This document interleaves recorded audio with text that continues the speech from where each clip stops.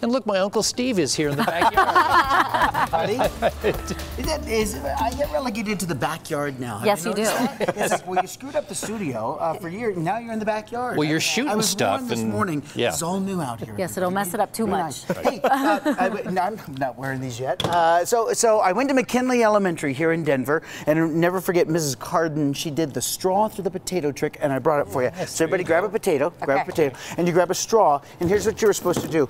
She said, boys and girls, we need to put the straw through the potato. And so, now hang on before you do it. It's just, so all the guys, you grab it like this, you go, ha, and it doesn't go through. You can't put a straw, flimsy straw through a potato. Wait, don't do it yet. Because here's what you have to do. You have to realize that there's air in the straw.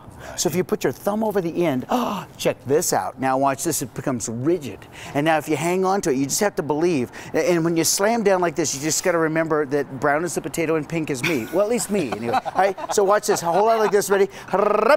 Right through the potato. Check it out. Now don't put your hand through. No, your hand's underneath. Yeah, here we go. Ready? Yeah. Oh, there you go. See? Now look at that straw through the potato. Do you need help? No, Corey. That's exactly what you're supposed to see. Can you see right here? Can you see that there's a little piece of potato there? Now, if you put another piece of potato on this side and then you jam it a third time, this potato will launch it at your head. So that's a potato launcher. See that? I just made it bigger. So watch.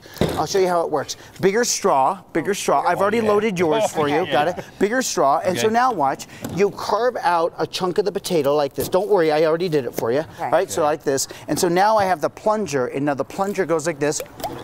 Perfect. And so now that's when this comes on, and now this goes here. So now watch. If you plunge like this, you squeeze the air, thus breaching the integrity of the potato. There's pressure. So watch this. This goes here. Here, ready? This goes here on the end, like this. Yes. Now put your hand here. You've got to have your hand behind the little plunger. And now we just kind of push like this, and now we go, hop. Bing. Oh! Whoa, Alex almost got you. All right, so here we go. Keep going, everybody. So just don't hurt our crew. I know. Yeah. Oh, there was a good one right there. See what happens? You just you ready? Nice. Look at that. Hop. Bam! Okay, look at, check it out. See? Now, we take teachers and teachers at the end of the year. Oh, look at you. Alex, coming towards you. I won't hit you. Ready? Hop. Bam! Ooh, that was a good one. Can you imagine teachers at the end of the year? This is how we get our frustration out. So this is the fun, right? So this goes here. Oh yeah, see, you're just carving out another little piece. That's good. Ready? Hop. Bam! Oh, that was pretty darn fun. You're really good at this. Well, I've been doing it for a couple years. No, you did it right. Oh, wait.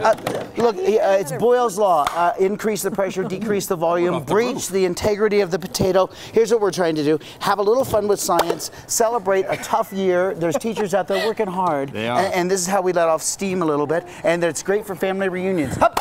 Ooh, great you. It's good. Alex is officially quitting after this. Nicely done. All right, nice job. You can fill out the forms later if I hit you. I'm sorry. This is fun. This is really cathartic. The sound effect. It is a great sound effect. Hup. Nice. This is not one I would give my kids, though. I'm telling you. I'm going to give it. Uncle Steve will have. Oh, that was a good.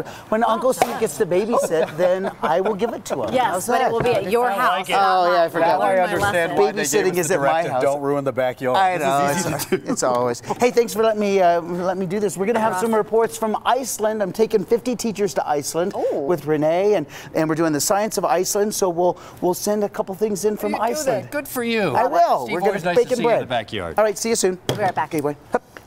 Hup. Ooh. Man, that was close.